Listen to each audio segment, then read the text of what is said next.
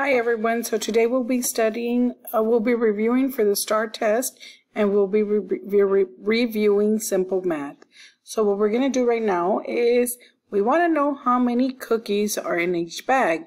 So what I want you to do is count the cookies and write the number right here in the bottom. Okay?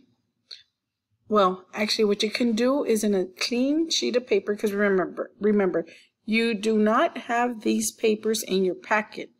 This is on your own. So in a blank sheet of paper, you're going to write number 9. You're going to write how many cookies in each bag. It is the same, so just write one number. So how many do you have? Let's count. 1, 2, 3, 4, 5. So make sure how many you have here, and you write your number 9 and 5. So okay, let's keep going.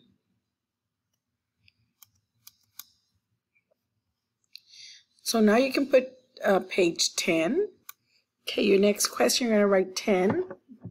You can just write 10. You don't have to write 10B. So what you're going to do is count the carrots. We want to know how many carrots you have. So we're going to count the first set, and then you're going to count the second set, and the third set. Okay, so you're going to count them. And this set is going to equal to this one. So you should have the same amount of carrots in each square, so you're just going to write your answer, number 10, period, and then your answer. So let's keep going to the next one.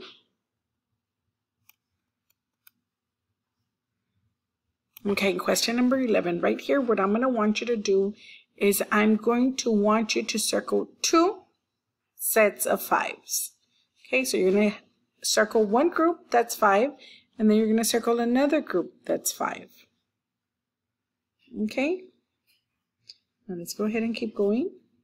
Now on this question, what I'm going to want you to do is I'm going to want you to circle the group of turtles. So I want you to circle 8 turtles. So make sure you circle 8 of them. So that is your assignment for today. Remember, you can keep studying on your own for the STAAR exam. Now let's go ahead and finish this assignment and submit it to teams for a grade.